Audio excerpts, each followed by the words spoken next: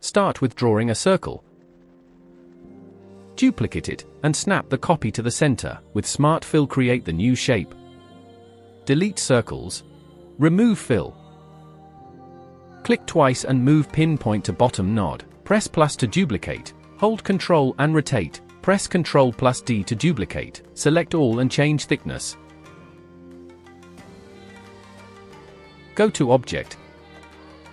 Convert outline to object. Remove fill and add outline. Right-click, Group. Zoom in. Use Virtual Segment tool and delete inner segments as shown.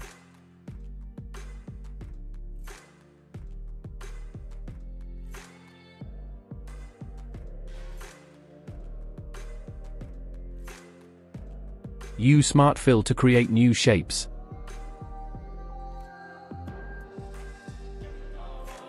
Select all and combine together.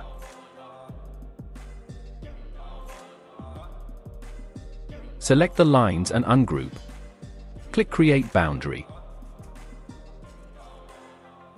Right-click the boundary, Cut. Now delete the lines. Paste the boundary back. Select the shapes, change color and remove outline. Now with Contour tool, create outer contour for the boundary.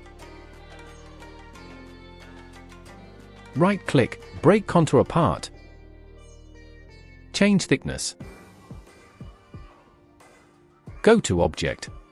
Convert outline to object, select all and combine together. And that's how you build this entire shape using nothing more than a single circle.